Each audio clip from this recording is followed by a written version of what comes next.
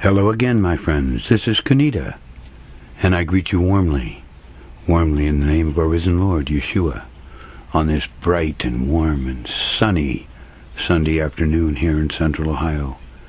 It's going to be a warm one today, up in the upper 80s. I suppose we might even hit 90. There's a chance, they say, and no rain in sight. So I do have some work out in the yard that I was supposed to get on during the weekend here, and it's been kind of hot, so I haven't got to it yet. I'll have to go out later in the evening. It's not a lot. I have to cut away some weeds that I had killed last weekend, and got to pull them out and get them set so I can bag them up and get rid of them. Not too much. I think I'm going to wait probably till the early evening when the temperature goes down, and it'll be a little less stressful. Perhaps a few less cars and people coming by as well. That never hurts. In the meantime, what better way to spend a Sunday afternoon than having a chat with my friends? You know, one of the most contentious issues within the body of Christ is the supposed disagreement between Paul and James on the issues of faith and works.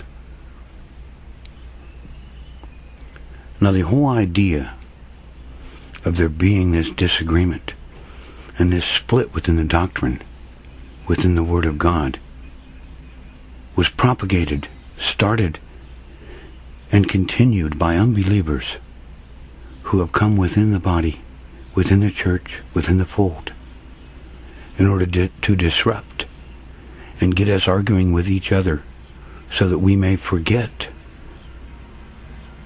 that the Word of God is a singularity of truth. If we research the Word and we study in the Spirit, we will understand that there is no disagreement between these two apostles, these two men. Paul is addressing faith unto salvation, how I come to know God. And in this way he attacks the works of self-righteous legalism, the works of the flesh, so to speak, and those who think they can earn their way into heaven by these means. And we all know people like this. They'll tell you that I've lived a good life. I think my pluses outweigh my bads. They think that there's some kind of scale of justice, and if something comes up on the high end rather than the low end, good works, that's going to get them through and into the kingdom of God. This is what Paul was attacking, this very philosophy that's deep within the self of every man. Now James magnifies the very same faith that Paul was talking about by showing what are the genuine and necessary products and operations of that faith. He is in no way discounting it. But James is addressing the Christian life, our walk of faith, and giving us the idea of a living faith. And for James, the test of this faith is the green shoot of a living seed from within, meant naturally to grow and produce fruit. And by this does faith prove itself to be living, lively, and active. He attacks the superficial faith that has no effect, no impact on the life of the person who claims to believe. For he understood that the works unto God are a natural response of the soul to God's infusion of faith, and are something that are akin to a natural echo. They respond spontaneously to this inward act of faith. And this is what James is saying, that this must be seen in the lives in order for us to know. And there are examples of this throughout the Word of God. But before we go and deal with any of those, let's take a look at the words that are used within the Word of God. In the New Testament, the word is pistis, and the verb form is pisteo, and it means to believe. and they are of the same active root word. But the verb form, which is the form that is almost always used, and is the form that James uses, is an action verb. To believe is to have faith. It is an affirmative action. You cannot have faith without this action or work or response within your body, your soul, of believing. That's what James is saying when he says faith without works is dead. Faith that has no action, no response in the believing heart, is a dead faith. It is an inadequate faith. And if we look to the use of faith in the Old Testament, and this might in itself be kind of instructive, that the noun comes through in the King James Version only twice as faith. But the same words, immune and immunah, are used over a total of 54 times in the Hebrew text, and they are translated as faithful, righteous, steady, faithfulness, faithfully, stability, and verily. And the primary context of the use of these words is to convey the idea of believing in actively, and an active trusting in God with honor, with loyalty, with integrity, as well as God's active integrity when dealing with mankind. Here again, it is overwhelmingly, they are words of action, not words of simple contemplation. In the Old Testament, my friends, it is a faith that is confessed, professed, and visibly demonstrated in the attitudes and actions of the patriarchs. We find no application of a patriarch who is described as having faith or trust in God, who did not demonstrate it through some attitude or action that was motivated and brought on by that faith and trust. There again, these, my friends, are the works of faith. Abraham believed God. Jacob wrestled with God. Moses obeyed God. Jonathan loved God. Shadrach, Meshach, and Abednego trusted God. Isaiah stepped out for God. David prayed and sang to God. Notice the verbs within my examples. They are all active, participating, personal verbs. In their believing, wrestling, trusting, obeying, and loving, they were actively involved in giving unto God in response to the deep well of faith he had given them. These are their works, my friends. All were great men of faith, whose works were given fully unto God, from the depths of their heart, through the life he had nurtured there. And they were intended only for God. Any outward manifestation that overflowed to others around them, and there indeed was simply the overflow of the fruits of the righteousness God returned into their hearts. You see, our works, my friends, are not unto our fellow men, but unto God. This builds the deep roots required to bear fruit in his abundance. The things we do for others are a manifestation of our fruit, not our works. They are two entirely different things, and this misunderstanding has caused much confusion within the body of our Lord's. Works are what we return to God in the Spirit. It is a giving of ourself continuously to him, a daily sacrifice, if you would. Works are the inward manifestation and response of our faith that produces the fruit, which is the outward manifestation of our faith. One of the clearest descriptions of the relationship between faith and works, as taught by our Lord, is included in the Gospel of John. Here Jesus describes good works as the natural fruit that is produced by a tree as a result of its very nature. I am the vine, ye are the branches. He that abides in me, and I in him, the same bringeth forth much fruit. For without me you can do nothing. Those who abide in or have faith in Jesus Christ will bear fruit. And any work that takes place outside of this context, works of the law, works of the flesh, are of no redemptive value. You see, an apple tree bears apples because it is the nature of the tree to do so. Likewise, a believer bears fruit of the Spirit because it is the nature of the Spirit within all of us to do so. This is how James can say, I will show thee my faith by my works. James is not referring to the keeping of Sabbath laws. He is referring to the works that are the fruits of the Spirit. Therefore, the logical conclusion here is if there is no fruit, there are no works. If there are no works, there is no living faith. This is what James was telling us.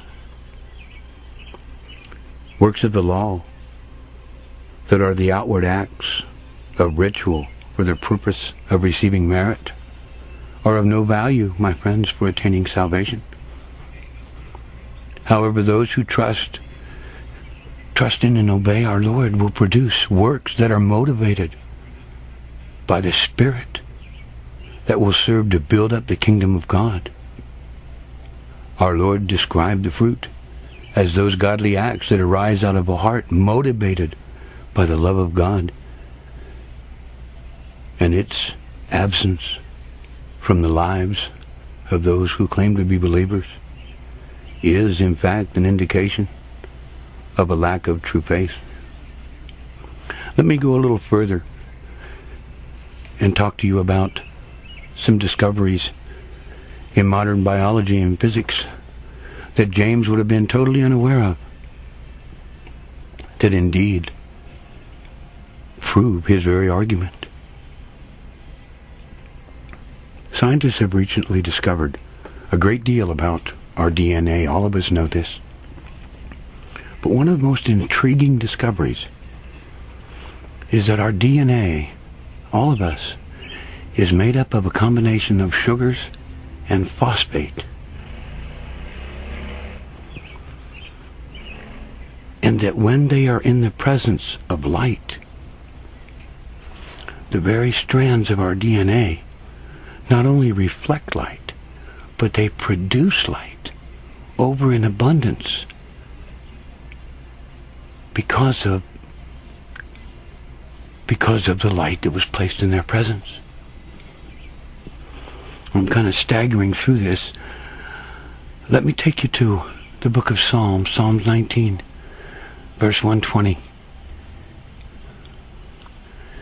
The entrance of thy words giveth light. It giveth understanding unto the simple. You see, my friends, when the Word of God comes into the heart and the soul of a man, it gets a spontaneous, echoing response, clear down to the cellular level.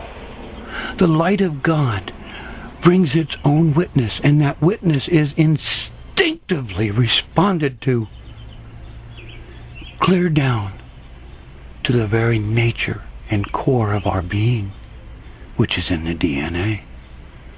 This is why James said that a man should respond to the faith. There should be that echo. These are the works. Our only works that we have are to believe, to follow, these kind of things. The response of our inner being.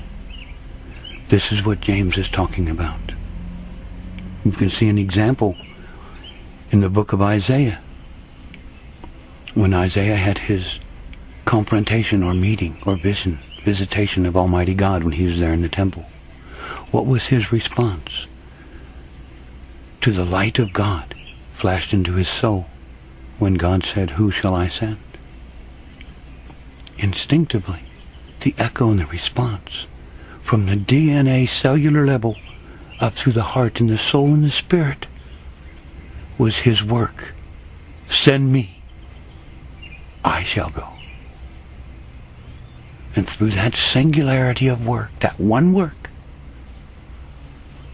all that Isaiah did and wrote came forth as fruits. And it is these fruits that have blessed men for 3,000 years and brought the Word of God into their hearts. So you see, my friends, our very body testifies. The very laws of biology and physics testify to the truth of what James says.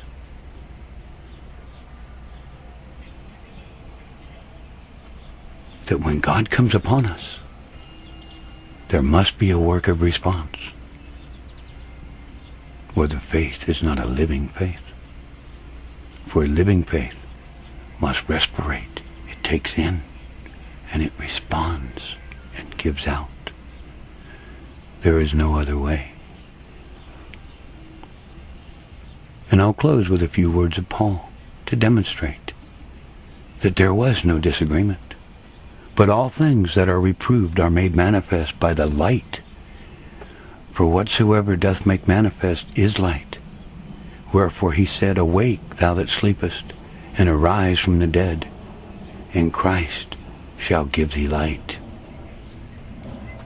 And my friends, when he gives us light, our whole body, from the cellular level down, or cellular level up,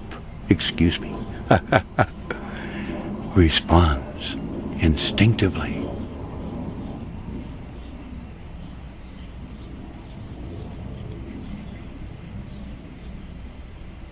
So you see,